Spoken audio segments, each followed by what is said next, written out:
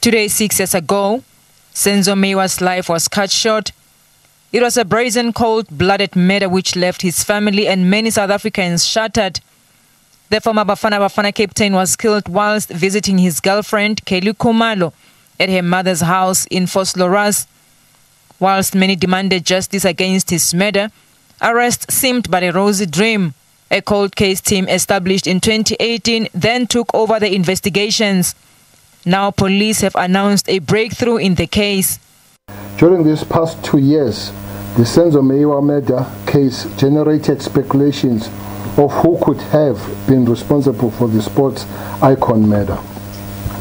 Despite this, the investigators never lost sight of their work at hand. The first 5 suspects have been arrested between 8 a.m.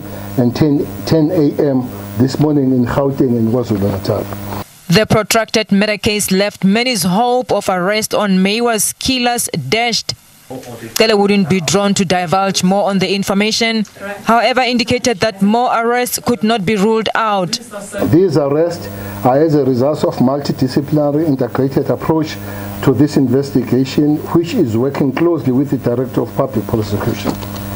The South African Police Service and the prosecution team are confident that we have a watertight case against all 5 suspects.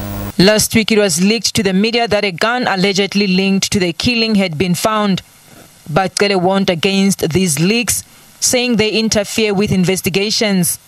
We really condemn these leaks and strongly believe that information may have been leaked in an attempt to derail the investigations. This is why, moving forward, the investigation team will be considering opening a case or cases of defeating the ends of justice to ensure such leaks never occur again. The minister said the 5 suspects will appear in the Boksburg Magistrates Court on Tuesday.